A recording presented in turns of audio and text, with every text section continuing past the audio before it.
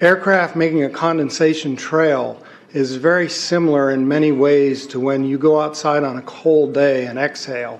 You create a condensation trail. That little cloud is a condensation trail. Now, if you take a 2-mile walk on a cold day and you can turn around and you can see your condensation trail tracking all the way back for 2 miles.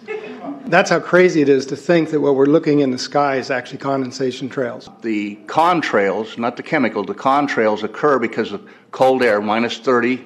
It takes high altitude, around 30,000 feet plus. There's carbon dioxide and water vapor in that exhaust. That turns to ice crystals, and that's what you see, the white stream behind it. Those white crystals of ice warm up, dissolve, and the smoke goes away. And it never lasts more than a minute. What we're seeing now, and I first could not believe it, and I started looking at the skies, and these are not normal. They're not natural. There's something going on. I don't know who it is or why they're doing it. All I can testify is it's not natural and it's not normal. It's got to be some outside influence doing that. Thank you. I'm here to give you testimony that chemtrails, they're not contrails, are indeed real. They're spraying almost every day. I watch the clouds and watch the spraying program going on. I want to tell you that we're in very great danger from the pollution that's coming down over us. And we've been led astray by the military-industrial complex, and they're responsible for the cloud's creation and weather manipulation programs. They're dark operations. That's why they're not out in the media. I look around and I see people are starting to look up and see this. Many times I've spoken about chemtrails, and I get this blank look on my face. What are you talking about? I'm saying, look up. As a pilot, before I fly, I look up. And so, boy, they're really out there working. When you look up at the sun and you see a white haze, that is aluminum floating in the air right now, and it's coming from the aircraft. There's a huge amount of aluminum being found because these sprays have aluminum, strontium, barium, manganese. And there's a lot of argument that aluminum is very common to be found, but aluminum is only common in a bonded form. It's not common in a free form, and we're finding high rates of free aluminum in the soil, which is not natural. The metal compounds that are being used are environmentally dangerous. We need to be monitoring them. We need to be testing them. Okay, these previous guys, I've watched exactly what they do, and yes, they are correct. I've seen exactly the same stuff, so ditto marks on those. You want some figures? Okay, latest water test, tested the rain. 13,100 micrograms per liter of aluminum in the rain in 2013. Normally, it should be 0. So 13,100 is pretty damn much, folks. It used to be 0, then it was 100s in the 2000s. And then since 2010, it's into the 1,000s and the latest 13,100. In the snow on Mount Shasta, pristine Mount Shasta, 61,000 micrograms per liter, 4 times the amount that is found in the soil up there. Where in the hell is this stuff coming from if it's not coming from the soil? We have clouds in the sky we've never seen before. Almost every day I'm seeing clouds I've never seen before. And NASA has been even named a few of these new clouds.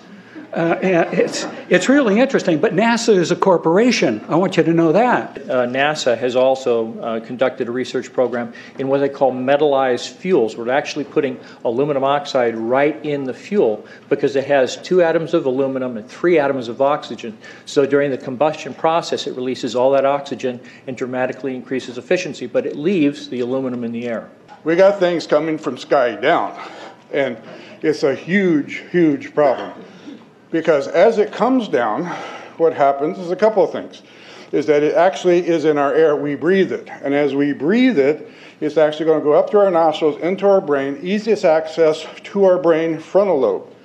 The contaminants that have been identified, which already been mentioned, are aluminum. Aluminum is the #1 free radical generator to the brain to cause early apoptosis, which is early death of brain, and it begins to set off the scar tissue, which we call the amygdalin, which is part of the chemical matrix related to Alzheimer's.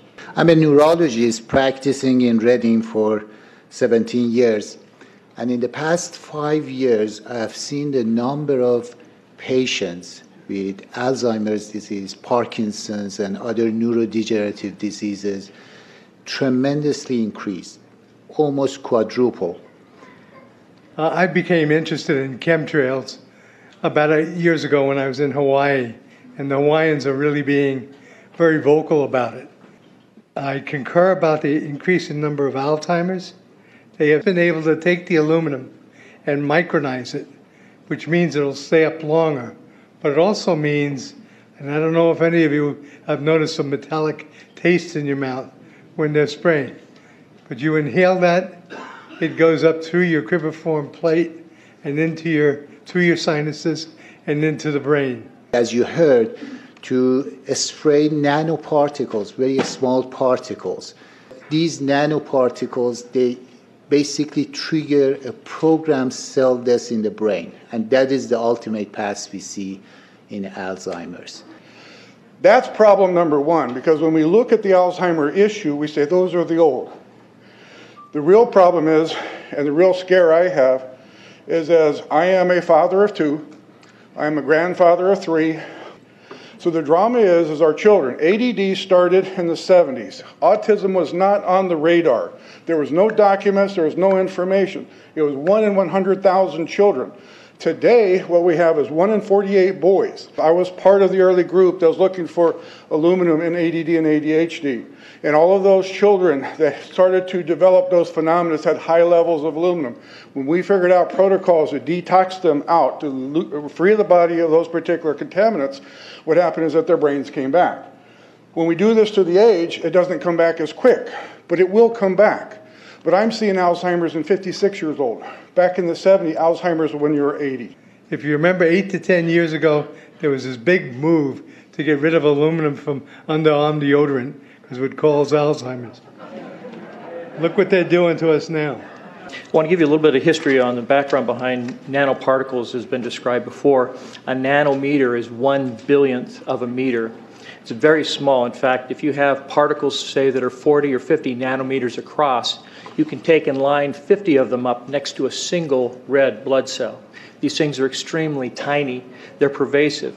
The collapse and decrease of agriculture is something I worry about even more than the